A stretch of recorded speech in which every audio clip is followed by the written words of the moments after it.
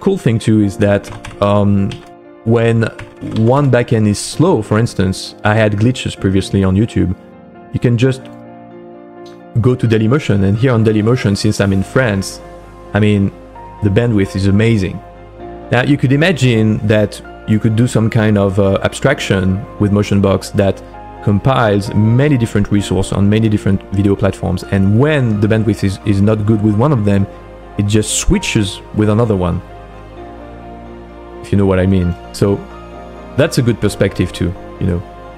So here you can just browse, you know, your YouTube your YouTube video, and then boom, I'm going back to this. You know, I just